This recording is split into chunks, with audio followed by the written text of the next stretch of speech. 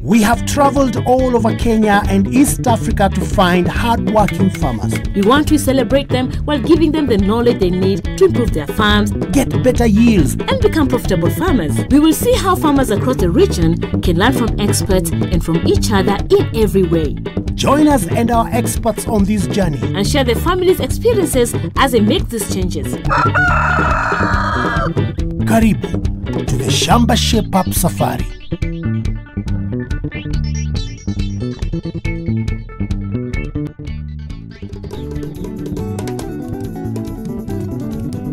Hello and welcome to Shamba Shape Up. Today we are in Koyugi location in Homa Bay County. And we are here to meet a farmer who needs our help, so let's go meet him. Shamba Shape Up have come to Homa Bay County, which because of its many bays is well known as a bay county. Here, fishing and farming are the main economic activities. In the village of Buru in Koyugi, we meet Mr. and Mrs. Langa and their family who live on this 5-acre farm. Mr. Langa, how long have you been farming? From 70s up to now. Up to now? Yeah. Do you enjoy it? Yeah, but no, need some technicians. They need some technicians to help. So you have to dig. What do you have in the shamba? Vegetable, maize, millet, rice, watermelon, and have some seedling on tomatoes or pilipili hoho. Do you have cows? I have cows, Hey. 10 of them. And I have goats, sheep, and hens for my wife. Bwana Daktari, yes. How do you help the family in the shamba? I plow for them.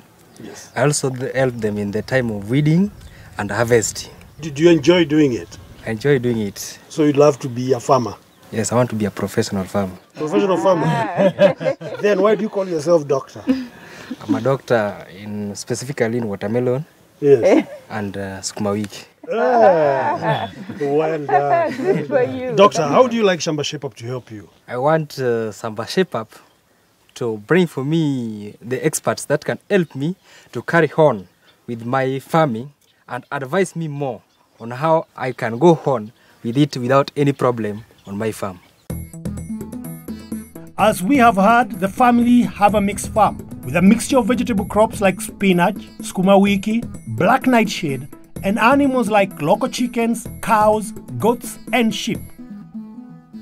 Like many farmers, their shamba has some problems.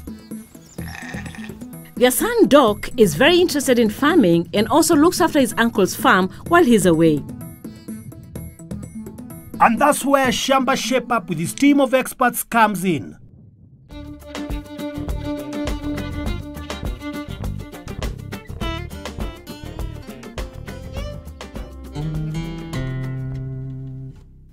Our changing climate is affecting many farmers who are now complaining of poor yields because of unpredictable rains.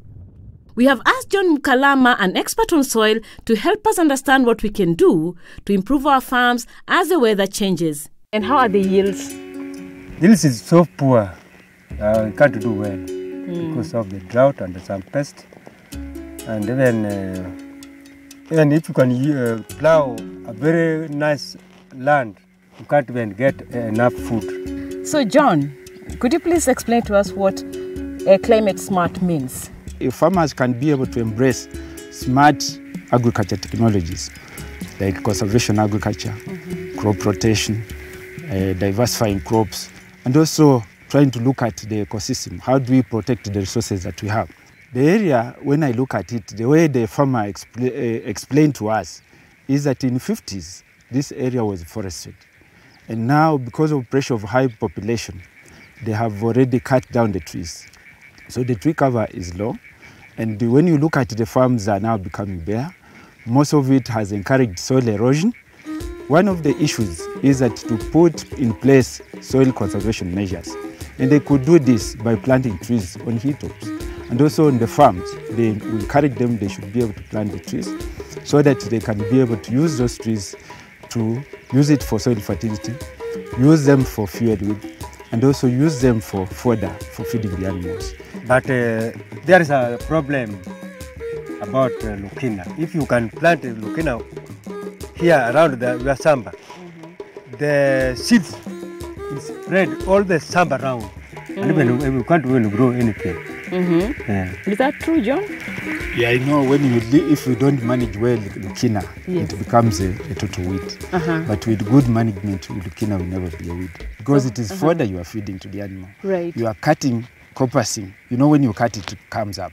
So when it comes up, you will be able to leave it to grow up to a certain level, then you can use it for fodder. Farmers can go in for conservation agriculture, where they do just minimal tillage, but put in crop rotation and also add organic matter through mulching. And then we can be able to build up good soil fertility with time. The other aspect that we can focus on, we should not have this notation of just planting maize. We should go in for drought-escaping crops like cassava, sweet potatoes. We have sorghum, finger millet, which could do quite well in this area. John has told us we need to look after the soil on the farm and hold it together by planting shrubs which we can also use to feed our cows.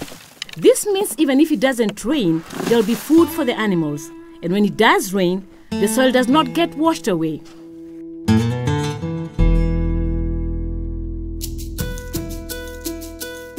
Pamela keeps a few local chickens, which she sells on a rainy day to earn a bit of money.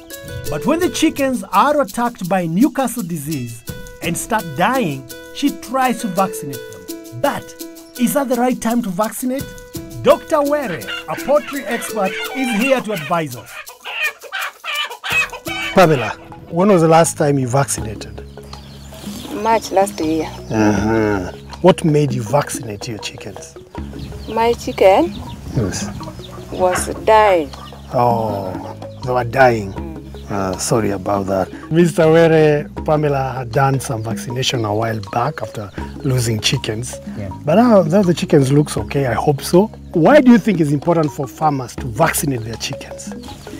Yeah, it's very important for farmers to vaccinate their chicken because most of diseases that affect poultry or chicken are viral.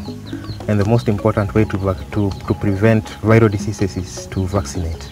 Yeah. And especially the most important disease to vaccinate from is the Newcastle disease. What is Newcastle disease?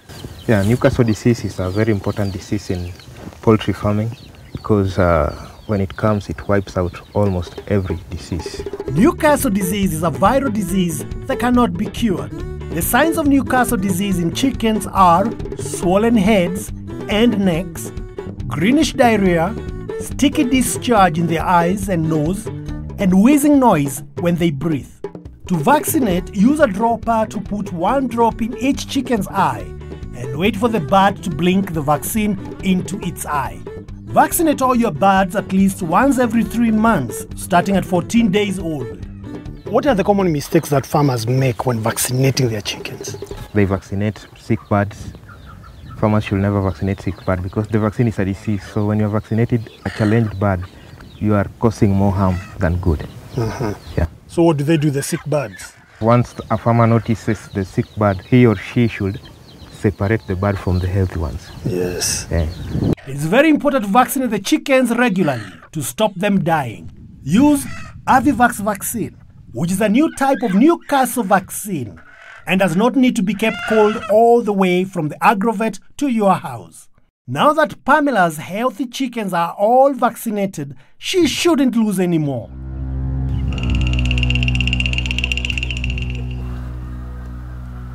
We want to teach farmers about their soil and improve their yields by having their soil tested and getting them the best recommendations.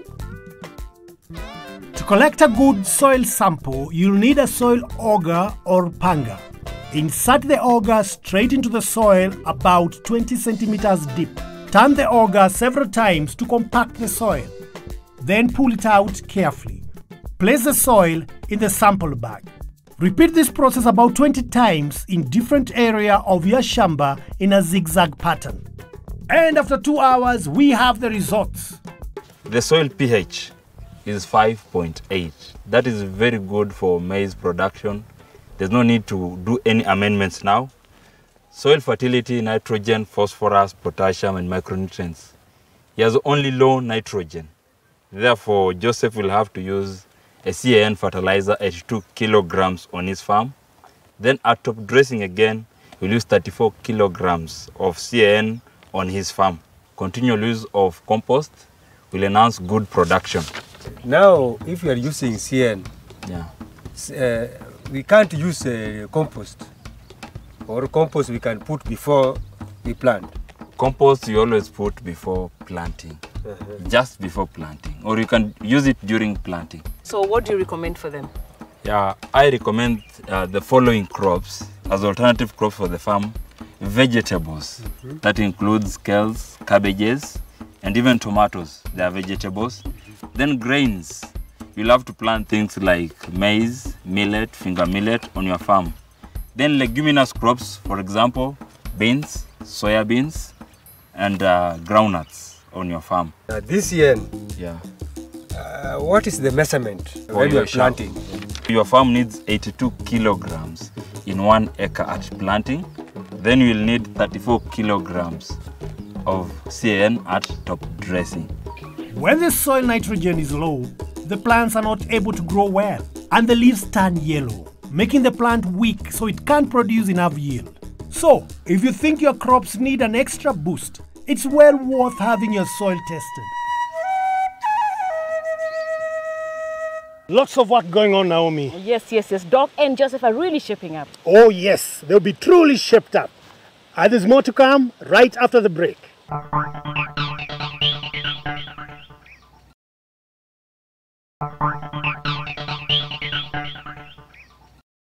Welcome back to Shamba Shape Up. We're still here in Buru Village. In Homa Bay County, lots of work to do, so let's get on with it. We are still in Homa Bay County with the Langa family. We need to teach them how to feed their livestock better, especially in the dry season. Most farmers rely on napier grass to feed their livestock. Farms are becoming smaller and smaller, which means farmers now have to think of new ways to grow feed for their livestock which don't take up as much room. Sylvia, an expert in fodder, is here to teach us how. But first, let us find out what livestock Joseph has. I have cows, 10 of them. I have goats. Yes. I have sheep. What do you feed them? Normal grass, and I have napier grass. If there is a drought, I can just cut them and just give them to eat. Okay. Sylvia, you've heard from the farmer. Is there alternative feed that he can give his livestock? Yes. So he can use fodder shrubs. Yes. So that he can utilize the protein in the fodder shrubs to increase his milk production. What kind of fodder shrubs? We have several types of fodder shrubs. We have Caliandra, we have Lucina, and we have Tricandra, and we also have mulberry. He can grow a variety of those fodder shrubs and utilize during the dry season. Yes. Well, by looking around his farm, what kind of fodder shrubs can you identify? Actually, I can see he already has Lucina, though it is a bit overgrown, so harvesting this would be a big issue. Mostly we normally want fodder shrubs to be managed at 1 meter so that it is easy to harvest and feed to the livestock. I have a question. We have different type of seeds. And you know some seeds are just spreading in the shamba too much. Even you can't even grow anything. Like this Lucina, you can't even put it around the shamba. If you can put it around the shamba, your shamba will flood with a Lucina. I don't know whether these seeds will just spread as a Lucina. If it is like that, how can I grow my crops? What you're going to do, this one is spreading because of management issues. You see, you've left it, it is overgrown. So when the seed turns, starts turning brown, then you harvest the seeds so that it does not disperse all over in your farm. Lastly, what you can do when it spreads the seeds, you can actually pick those seeds and put in the tubes. They are called wildlings. And then you set up a nursery. You can sell to other farmers and earn income from that. Why should the farmer use fodder shrubs? Fodder shrubs are a good source of protein. And two, Using that as a protein, he will reduce on the amount he's using to purchase maybe dairy milk. They can also fix nitrogen in the soil, and therefore he will reduce the amount of money he's using to purchase fertilizer. And then he can also use for firewood, for fuel wood. Advantages of fodder shrubs. Source of protein to livestock. They don't take a lot of space, deep-rooted and remain green even during the dry season. Some fodder shrubs fix nitrogen and therefore improve soil fertility. Can be used for firewood, forage for livestock, bees, poles, soil erosion control, shade, windbreak. How do you plant them? There are two methods of planting. One, you can either do direct seeding, but that one requires a lot when you have a lot of rainfall. You just do 0.5 meters holes from each other, and then you plant the seeds. But it requires a lot of rain. But then you can also put them in the nursery. They germinate in the nursery, and then you will transplant later. If you plant this and you want to cut for the cow, how many? I can use stage gani. How many meters or centimeters? After you established, you will cut at a half a meter first, then it will start sprouting. So after it sprouts, then you maintain the hedge at 1 meter. Sylvia, I think right now you can demonstrate for us how to plant these fodder crops. To plant Caliandra, dig a hole 1 foot deep and 50 centimeters apart. Remember to remove the seedlings from the polythene tubes before planting them. Make sure the seedlings have some soil attached to their roots. This will help them survive transplanting. Plant the seedlings upright in the holes and fix the space around the seedlings with a mixture of topsoil and manure. Compact the soil around the seedlings to make it stand firm. Water the seedlings every day to keep them alive. You will need about 500 shrubs to feed 1 cow for a year.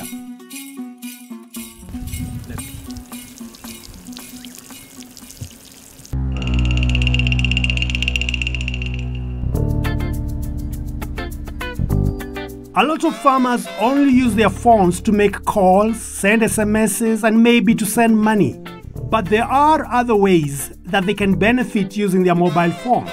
And Martha, a young farmer from Homa Bay who knows a lot about the internet, is going to explain and offer some advice. Well, a lot of farmers use their phones to get information. So, Joseph, what do you use your phone for? Mine, I used to get information from other people and my friends. And then I can just call my families if there is something wrong. How about you, Doc? What do you use your phone for? Mine, I used to calling people, texting, and listening to music. Calling your girlfriend. Yes. And listening to music. Okay, so Martha here is a farmer, and she's here to tell us about the internet.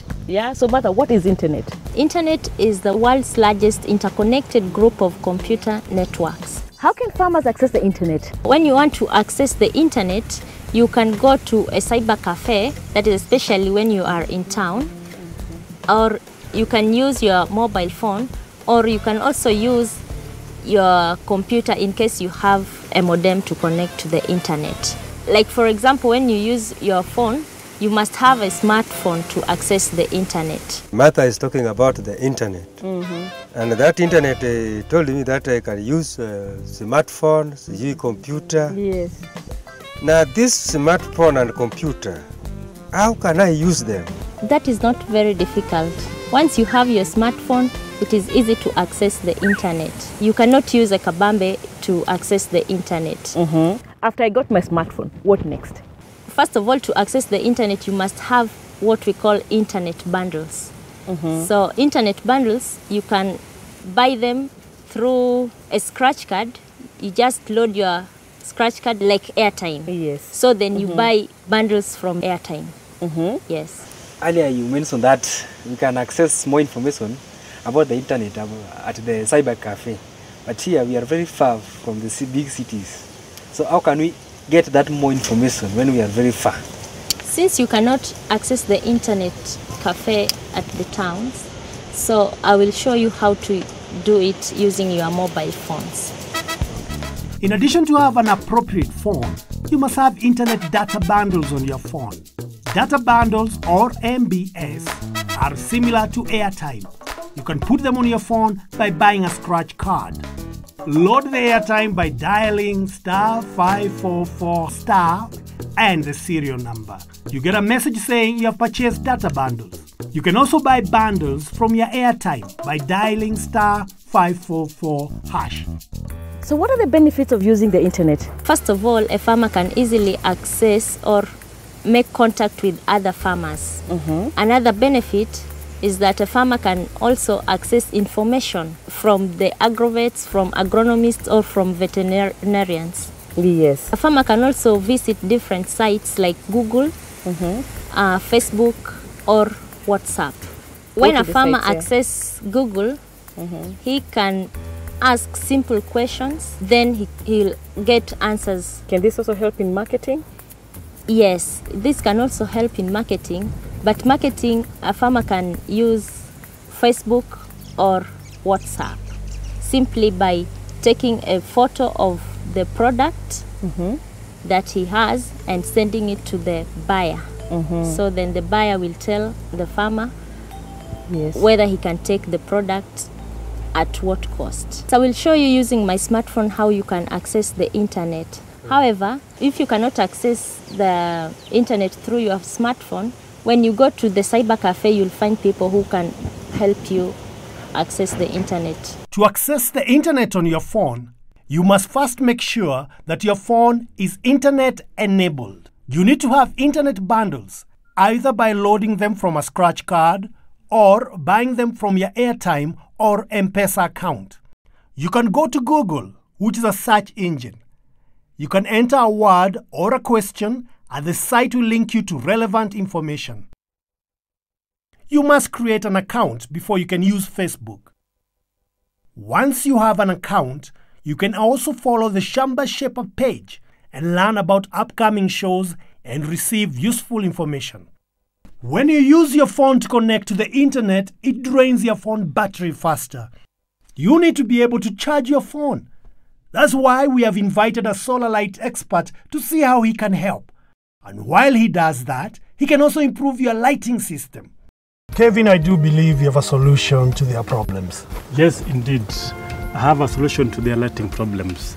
I have a D-Light home system. The D-Light home system has a portable lamp. You can walk around, check on your cows. Okay, apart from the portable lamp, it has two other bulbs which comes with the switches. So you are able to use them in the two rooms that you have. What was wrong with your old solar system? It was so bad, and I can't stay even for 1 hour. That's why I want to know, how about this? You can stay for how many hours? And if it is like that, we can just stay with this Nyangile. If it will keep going off after 1 hour, after 1 hour. Stay with Nyangi. It is okay, you can just go and buy paraffin, and then we can continue with our life. Okay, Kevin, you've heard from the farmers. What are the advantages of this system? One advantage with this is that our lamp has two settings. The first setting goes for 7 hours, which is a low light. Then there's a second setting that goes for 4 hours. Mama, where do you charge your phone? I charge my phone Nyangweso. Nyangweso. Is it far from here? Do they charge you or is it free? You pay? I pay. How much? 20 shillings. Hey, by charging? It has a charger, so you are able to be on phone throughout. You don't have to walk all the way to Nyangweso to charge your phone, right? The D-Light D20 solar home system is a personal power grid for your home. It includes a solar panel, a battery pack which runs 2 hanging solar lights, 2 light switches, and a portable lantern. The battery also charges your phone. Installing it's very easy. First, nail the solar panel on the roof. Then connect its wires to the battery and screw the battery onto the wall. Run the lighting wires to where you want the lights to hang and screw the switches onto the wall.